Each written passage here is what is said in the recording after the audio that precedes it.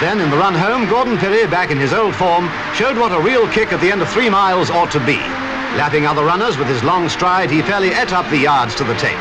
At 28, he still looks good for the 1960 Olympic 5,000 meters. I guess his athlete wife thought so too.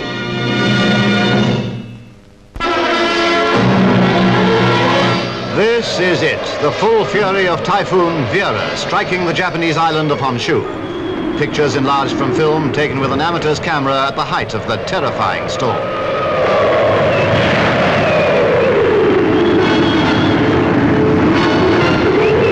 The winds reported to have reached a force of over 150 miles an hour, the most devastating typhoon ever recorded in Japan. The 7,000-ton British freighter hurled ashore when a tidal wave hit the coast. Destruction was appalling. Estimates of damage mounting every day say that over 1 million people are homeless. Over 3,000 dead and many thousand missing, 12,000 injured.